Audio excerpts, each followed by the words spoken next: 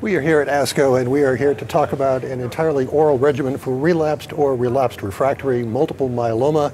And to discuss this phase 1/2 study, I am with Dr. Amrita Krishnan, who is an MD and director of the multiple myeloma program at the Judy and Bernard Briskin myeloma program, and a professor in the Department of Hematology and Hematopoietic Cell Transplantation in the City of Hope in Southern California.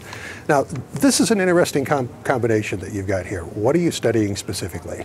So what we're studying is people with advanced refractory relapsed myeloma, and the question really becomes, can we give those patients a regimen that is obviously efficacious but not toxic and convenient is another big factor in terms of, certainly we have a lot of good IV drugs available. You know, you start telling patients, well, you need to come in, this is the schedule, and the enthusiasm. Exactly. So the enthusiasm goes down. So if we can combine efficacy with convenience, you know, we have something that's very attractive to patients. So this was a trial that was sponsored, well, I wouldn't say sponsored, but really set up through the Multiple Myeloma Research Foundation. And so that enabled us really to work with multiple centers. So Sarah Cannon, Emory, Mayo Clinic were big participating sites in this trial. Now this trial was designed for people who had become refractory to lenalidomide, so something obviously very commonly used. Patients also had to have a prior proteasome inhibitor. So it really, I think, was reflective of a patient population that you see, so a real world scenario, which is the other thing we wanted to sort of try and capture. And this is Ixazomib, right? Exactly. So and it's there essentially to stop the growth of cancer by interfering with proteasomes? Exactly. So Ixazomib is what we call a proteasome inhibitor, yes. And it was the first oral proteasome inhibitor approved last year.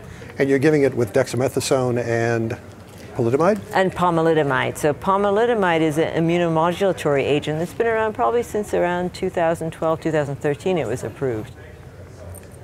So how many patients have you looked at so far? Obviously it's phase 1/2. Right, so we actually have completed enrollment, so we have 32 patients. So despite the patients are still very early into treatment, we're very encouraged to see these responses. So, you know, the data we presented showed that 44% of patients had a response to the regimen. And obviously, we hope as they get further and further into their treatment cycles that we can see things improve more.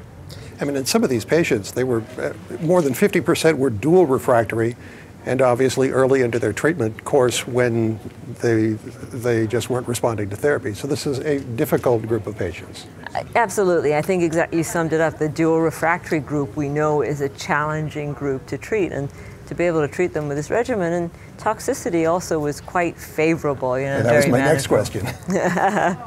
So what did you find? So I guess more what I would say is what we didn't find, which was a good thing, what we had worried. You know, obviously you give a regimen that's entirely pills, you worry, are you going to have a lot of GI toxicity, nausea, diarrhea, and we didn't see that. So that was very encouraging. Second thing you certainly worried about is, are you going to get additive toxicity? So neuropathy, again, being a big thing that patients worry about, we worry about, and we didn't see any increase in neuropathy, so that was also extremely encouraging. We did see some hematologic toxicity, not unexpected, but it was certainly manageable. So overall, I would say the regimen was extremely well tolerated, and I think that's allowed us, I can tell you for ourselves, we have older patients, some in the mid-70s on the trial, doing very well, who's sort of 8 or 9 cycles into it. Now, in the case of the patients that you're looking at, have you pretty much come up with the right dosing, do you think? I think, yes, because this was a dose escalation, and so we had 2 dose levels, and this is the 2nd dose level, and I would say yes, in fact. And there's another trial from the Alliance group, and they've also reached that same dose level, so I would say. So what are you going to do next? That's a great question. I think a couple things. One, obviously, the hope is that, you know, our data suggests that this is a good regimen. We're going to hopefully, obviously, follow these patients longer to see, can we deepen responses? Durability of response is obviously another key thing when you look at any of these regimens in the relapse setting. You know, giving an active regimen, if it only lasts 2 months, you have to ask, how much benefit have you done? So that's part of what we're going to really be studying now is durability, looking at patients who have high risk features of their myeloma, so high risk cytogenetics. So I didn't present that data, but we do have some of that data as well that looks encouraging. And then the other part of this really would be, then how do you build upon this? And it really would be using this as a backbone, I would say, for other drugs, such as antibodies, really, is where you could see this coming.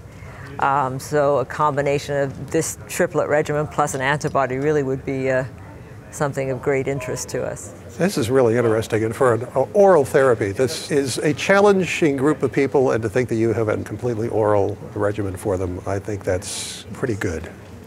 We were very encouraged. I mean, my last slide was our patient on the trial who climbed Mount Kilimanjaro. So, yeah. So that's pretty good. Yeah, exactly. Wow. So for ASCO, we have, and ASH Clinical News, we have a variety of stories around. Please take a look at what we have in print as well as here online. And I'm Rick McGuire. I'm an executive editor for American Medical Communications.